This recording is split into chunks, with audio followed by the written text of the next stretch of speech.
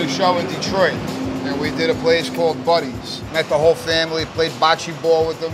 They were Italian. A guy worked in a factory, and his wife would cook, and she says, get something so I can make pizza. And he brought these pans that they used to keep nuts and bolts. Wound up making a delicious pizza. It was just very robust. That's what I remember about it the most. When I bit it, it bit me back.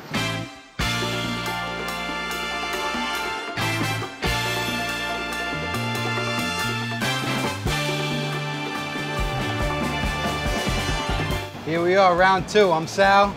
I'm Fran. We're at Lions and Tigers and Squares in New York City, corner of 23rd and 8th Avenue. Selling Detroit pizza in New York City. You know what's really cool about Detroit-style pizzas? We never thought to put cheddar cheese on a pizza. Usually pizza, you just take mozzarella. But melted, burnt cheddar cheese is delicious. Nothing like mozzarella. It has a different flavor profile entirely. Totally different, and the way they do it is super cool. I mean, butterfat is going into the dough, and it's flavoring the dough, and it's texturizing the dough. And then we're putting hot sauce when it comes out. We call it Detroit pizza with a New York accent. There you go. So we don't want to give you all our secrets, but what we do is the doughs are rolled by hand. They're put in proofing boxes. And then they bring it up to us and we top it off and cook it right in the oven. So the cheddar, we're actually sourcing it from Wisconsin. We're working with a packer directly, and he made us our own blend.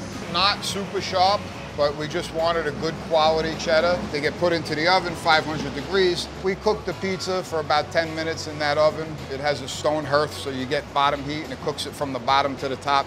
We're set up here to do volume. Those ovens do a lot of volume. You got that thin metal pan, which is super conducive to the heat, so you have that souffle effect. And then we're putting hot sauce when it comes out. A lot of garlic, a lot of parsley, a lot of crushed red pepper. Spicy, salty, delicious. Mama's a recipe, huh? It's actually Mama's cousin from Detroit's recipe. That's right. But anyway, it really works well because you don't cover the whole surface with the sauce. So you can see the cheese, you can see the sauce. We garnish it with a little bit of fresh parsley. I put a little sprinkle of pecorino at the end. I'm a New York guy, and I can't not do it. I put it on my cereal in the morning. Detroit does a lot of toppings. Plain is probably the most popular, but I would say pepperoni after that. We use the best pepperoni there is. And cut, baby. Hormel. Nothing but the best. Hormel makes us our own blend of pepperoni. We got our own pigs. The casing is very, good for cup and curl. We do sausage, onion, butter, parsley, a little bit of maple syrup when it comes out. Kind of tastes like a McDonald's breakfast. Delicious. Different. Do a nice mushroom pie. I put the big giant mushrooms, we put them on raw. A lot of parsley, a lot of garlic, white wine. It's all good. All right, so mustard pizza. Not really a Detroit thing, but a delicious thing. My buddy from Paris, he says in France, they all make pizza with Dijon mustard and Gruyere. So we do it with brown spicy mustard and cheddar. There's also a guy in Trenton, New Jersey, he's famous for a mustard pie called Papa's Tomato Pies. It's delicious. The only difference is he puts tomato sauce. So, pizza's come a long way, guys, all right? I'm gonna do it with a little brisket and a little sauerkraut.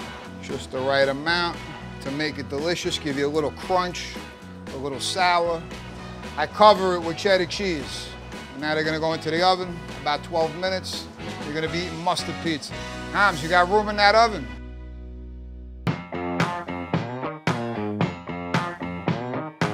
Detroit is a great city. I mean, you gotta remember something.